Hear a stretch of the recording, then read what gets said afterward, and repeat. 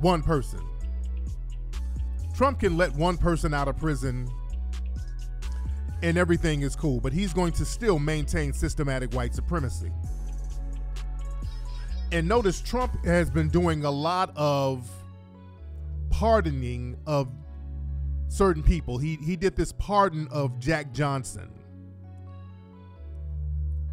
And today he was talking about giving a pardon to Muhammad Ali. You see what this is a PR move. It's like, I will give a pardon to these dead black people. And by the way, the Ali family came out and said, hey, Ali doesn't need a pardon because the Supreme Court overturned his conviction back in 1971. So Muhammad Ali's conviction, where they stripped him of his title, that was already overturned back in the 70s.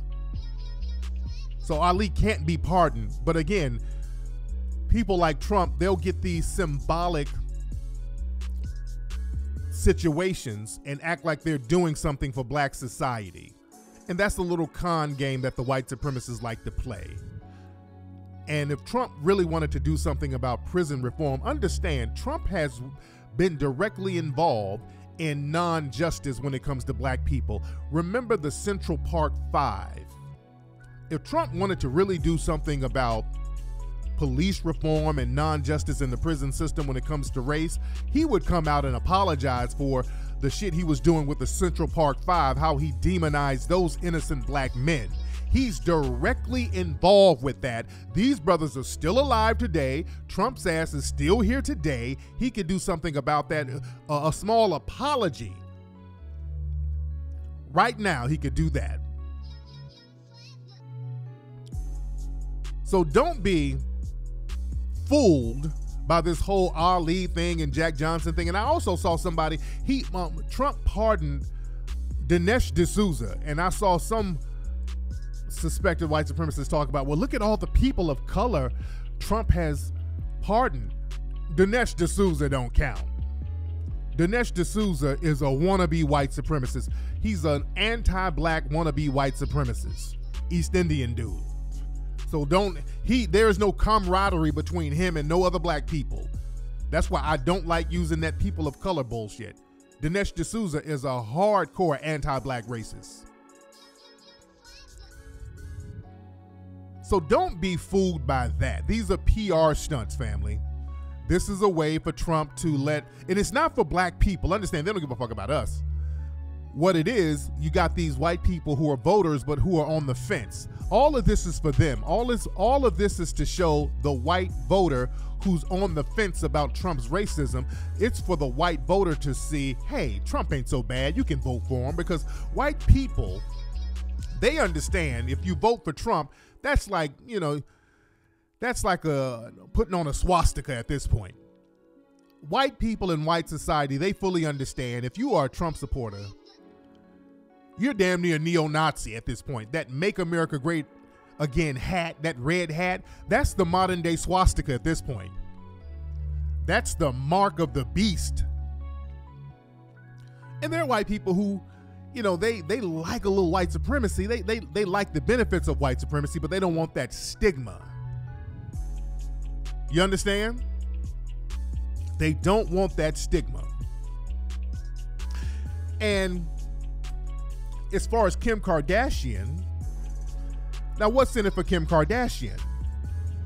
Now Kim Kardashian, she has black children. She has a black husband. Now she might be genuinely concerned about the well-being of the sister who is in prison. I'm not saying that she is. I'm not saying that she isn't. But this is a good move for Kim Kardashian because, see, Kim Kardashian, let me break this down to you guys how white women get down. A lot of times when white women are younger, they use the sex vixen thing. Kim Kardashian came up off a sex tape. A lot of them, when they're young in Hollywood, they spread it wide, spread it open. They work with what they have as a youth. But then when they get older, they got to flip that, and then they have to become a humanitarian. That's that Angelina Jolie type of thing. And that's what they're doing with Kim Kardashian. They're trying to turn her into the next Angelina Jolie. That's going to be her next move, because there's only so many pictures you can show of your pussy, ass, titties. There's only so much of that. When you get older, you're going to have to start moving into another direction. Now she's going to have to start moving in that other direction, and now it's going to be that humanitarian thing. It's going to be that Mother Teresa. She's going to be the new, just like Madonna. Like when Madonna was young, her pussy and titties were all over the place. She had a book, her with Big Daddy Kane, everybody's dick and pussy out. You know, when you're young, you do that. But now when Madonna got older and that you don't want to see that pussy and you don't want to see them titties no more, now you all over in Africa hugging Negroes. You all over in third world countries flicking flies off babies. You understand? You become the new Mother Teresa. It's like a white goddess type of thing. You become a white Mother Jesus to the poor and disenfranchised. That's the hustle. And there's good money in that. You know, they parade around and say, hey, look, it's the Sally Struthers thing. She was another one. Sally Struthers. It's like, look, I'm over here with these poor little hungry Negroes. Send me $1 million so I can feed them. I'm over here. They haven't had clean water. They do photo ops. They out there hugging Negroes. They go to the poorest part of Africa. They go to some remote village somewhere and hug Negroes. Hell, Ellen DeGeneres was just over there.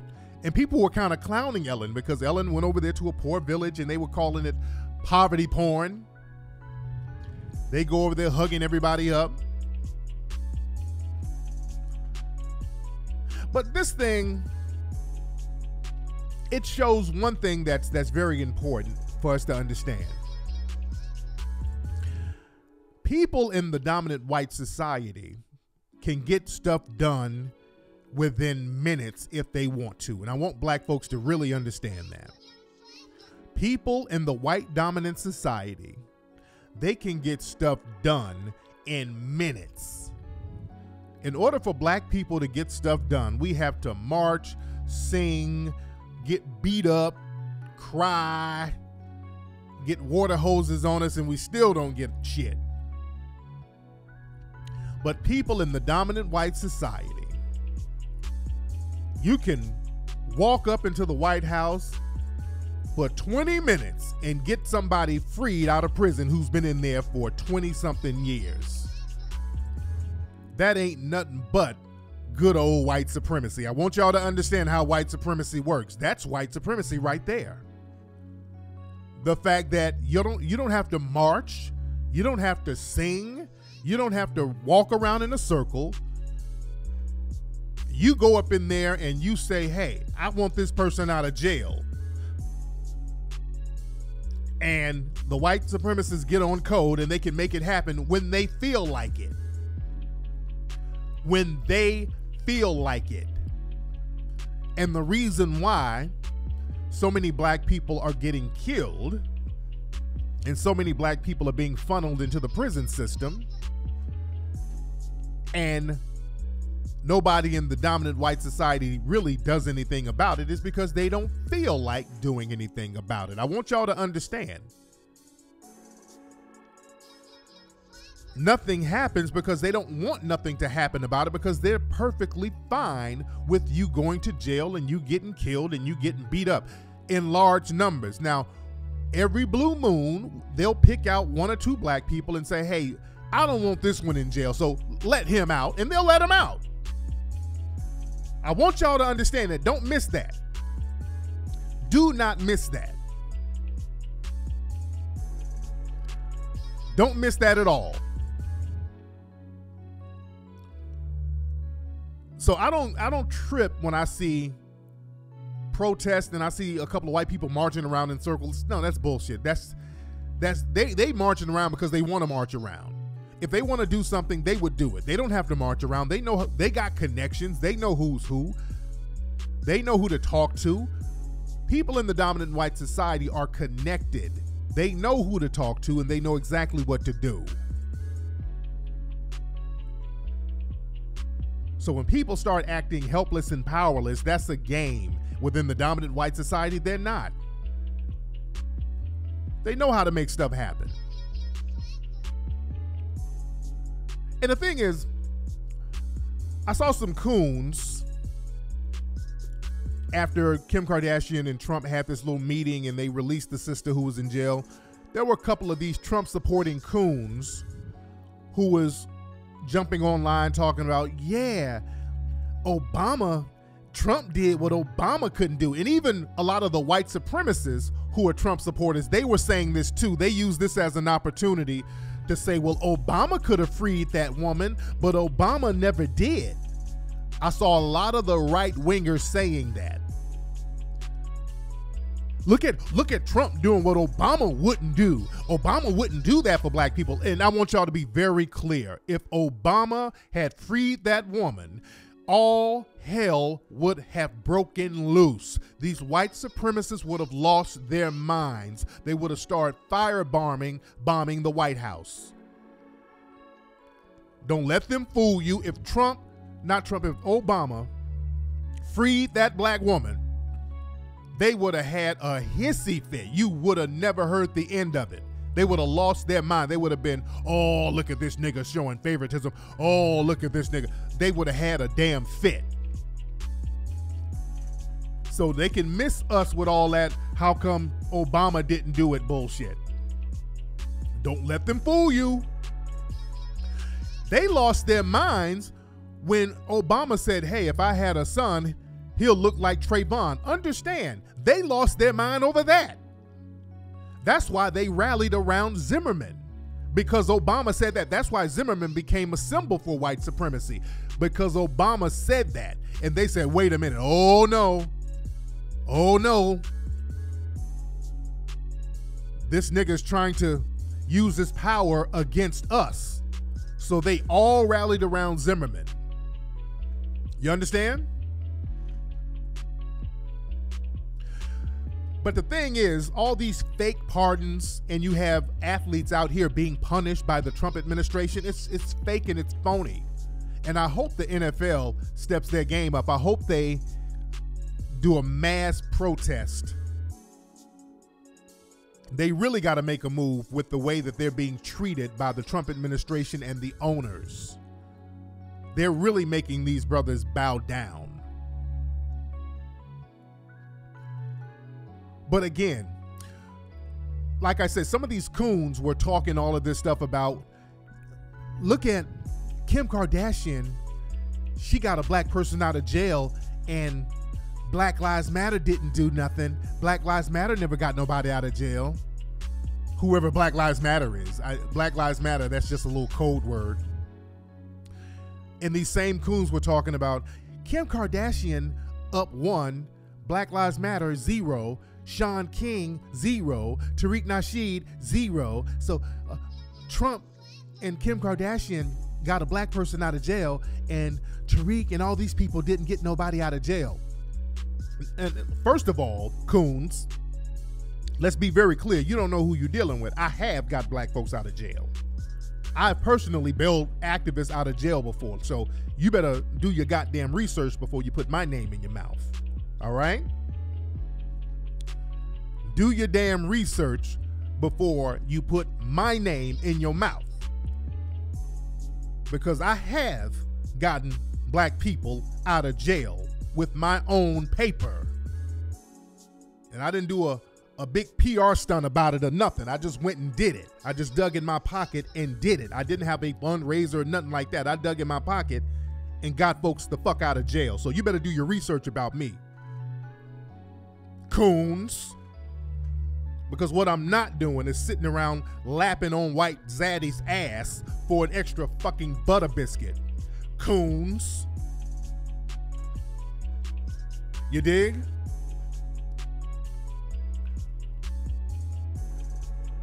And the thing is, that's another thing.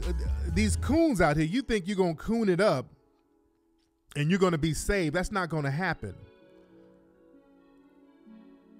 All victims are equal in the system of white supremacy. I want y'all to notice, not only a lot of young black people are getting targeted. Did y'all see the video in Chicago of this 10-year-old black boy? he got gaffled up by the police. He was outside playing. He got gaffled up by the police, and they put him in handcuffs because they said he looked like a suspect. And this kid was so scared, he was peeing on himself. It was the most horrible thing you will ever want to damn see. Horrible. Shout out to Mecca Bay. I see you, Mecca Bay, beloved. Mecca Bay out of Philly. She put 100 on the Melanoid Ministry. Shout out to that sister. But that young brother in Chicago, 10 years old, standing up there terrified. And in the video, they got the white supremacist race soldiers' faces covered. That I don't like. I don't like that. I don't like the fact that they're covering up these people's faces and they're saving them. But understand, all of us are being targeted right now. See, we thought we were going to find some kind of safe haven. We thought, okay, if I'm broke, I'll be safe because I won't be a target. They don't give a shit about you being broke. You said, well, hell, if I'm elderly, I'm too old for them to target me. They're targeting old black folks. Old black folks are getting shot in their driveway. If I'm a child, hell, I'm too young for them to target me. You got 10-year-old children playing outside, getting put in handcuffs. They don't care how young you are. Look at what happened to me the other day. I'm gonna get more on that in a minute. I have a 1-year-old. The police got my 1-year-old up out the house and put him in an unmarked car with my wife. They got my 1-year-old baby, don't even know what's going on, out the house at gunpoint last week. You understand that? We ain't safe nowhere in a system of white supremacy. There's no hiding. Ain't no goddamn hiding. We think, oh, well, I'm an athlete. I got some money now. You see how many athletes are being, first of all, the whole NFL is being targeted by white supremacists. They're all being targeted. And now you have individual athletes who are being targeted by police. The brother who got beat up in Milwaukee, the athlete, they beat him up on film. There was another athlete who got tased. I forgot his name. It was another one. I don't know if he was an NFL player. I think he was an NFL player, but he got tased. You understand? And we're just, none of us are safe right now. And people will talk all this shit. Well, you black people, y'all acting all oppressed. If you got some money, you ain't oppressed. Why you acting like you oppressed? Mother, dude. And they would always say that shit to me about, you look like you're living comfortably. How are you oppressed? Motherfucker, they just pulled me out my house last week at gunpoint on the news so the whole world can see. Last week, they pulled me out my house. I'm waking up to helicopters and SWAT teams surrounding my house last week because some white supremacists put in a phony call. And let me say this about my case, and I want to say this to the family. I think LAPD might be in on the shit that happened to me last week. I think that they might be in on it.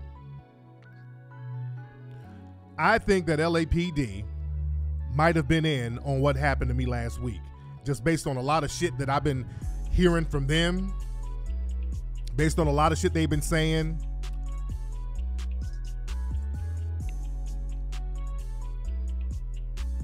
Because they came up in my spot heavy.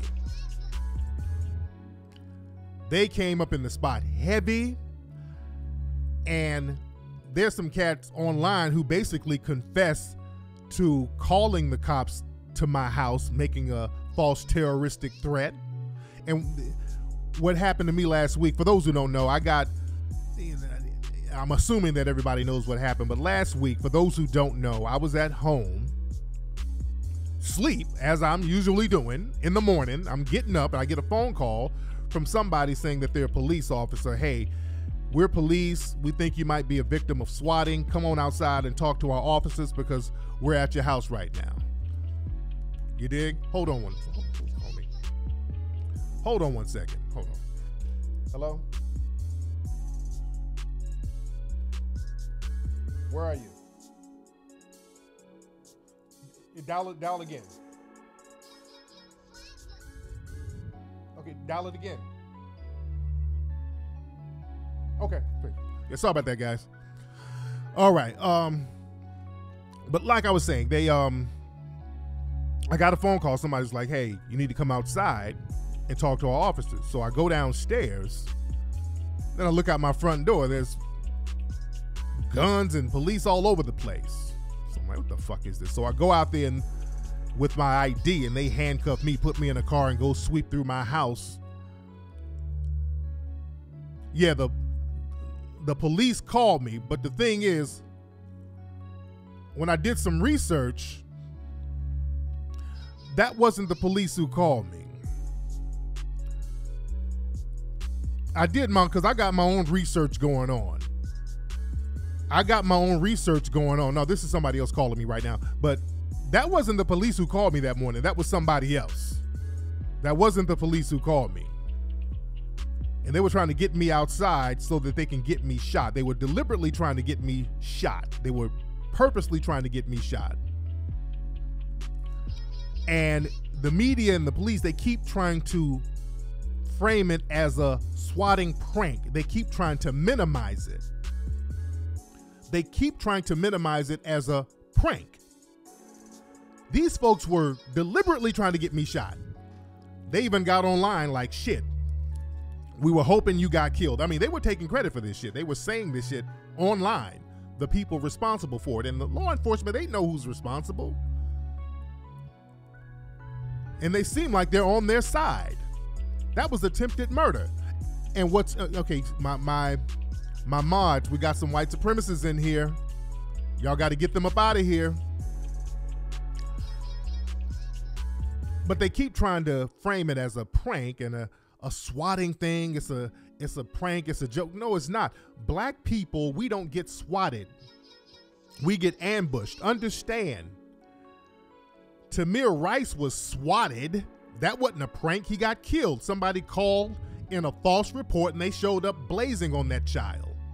That other brother in Ohio who was at Walmart, John, I can't think of John's name. It was a brother in Ohio. He was at Walmart. A white supremacist called the police talking about this brother had a gun, and they ran up in Walmart blazing on that brother. So I want black folks to understand, if that can happen to me, that can happen to all of us. We're already being targeted wherever we are. Let me make Mecca Bay, I'm gonna make you a mod, beloved. I'm gonna make my sister Mecca Bay a mod in here so we can get a lot of mods to clean this thing up. But it's bad enough that when we're out and about, the white supremacists are calling the race soldiers on us. At Starbucks, we go to Starbucks, they're calling the race soldiers. We go to the park to have a barbecue, they're calling the race soldiers. We go swimming, they're calling the race soldiers. Anywhere we go, they're calling the race soldiers. Now, if you're at home, they can call the race soldiers on you and they can go up in your spot without a warrant. This is deliberate, family. And what they'll do, they'll have a couple of white people get quote unquote swatted, but that's okay because they know nothing's really going to happen to them. Now, there was I think a white or a Hispanic dude out there in Kansas who actually got shot. But for the most part, calling the police on a white person, they're not going to come in there with guns blazing. It rarely happens, but with us, they come in with guns blazing. They come in there with guns blazing. So this is their way of getting up in black people's homes without a damn warrant. Because they were all, and luckily I had cameras all in my house. And again, I'm sweeping and making sure everything else is cool, but they were running all through my house with guns, no warrant at all, just some fake call, which somebody on the inside of the police might have been working with these folks, and that's their way of getting up in your house. You understand?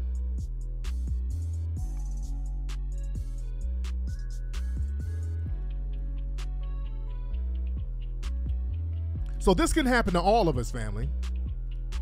This can happen to any of us. Now, what's interesting, that kid from Parkland High School, David Hogg, down there, he was one of the survivors of the shooting down there, that mass shooting, and he's been in the media, and the NRA has been really after that dude because he wants gun reform. Now, he was swatted. He wasn't at home, but they said he was swatted. He was out of town, and somebody called the police at his house. They said it was a bomb threat, so they went down to his house, and the media immediately started saying this was attempted murder. Everything was attempted murder, attempted murder, They didn't play that off as just a prank or just a joke. They were all saying this was attempted murder. You dig? So we got to understand that we're all targets here. We're all targets in every form of life, every walk of life. So thinking that, okay, it's going to happen to that person and not me. You know what's funny? There was a couple of bedwenches. I saw some bedwenches low-key celebrating that there was an attempted murder plot on my life. I saw some bedwenches like, that's what he get for calling us bedwenches. Really, bedwench? Like Zaddy won't choke you the fuck out? Like you won't get choked out by Zaddy and called all types of niggas by Zaddy and end up drowned somewhere. These bedwenches are getting killed left and right. I don't sit up and be like, oh, that's what they get. I don't say that. I don't say that.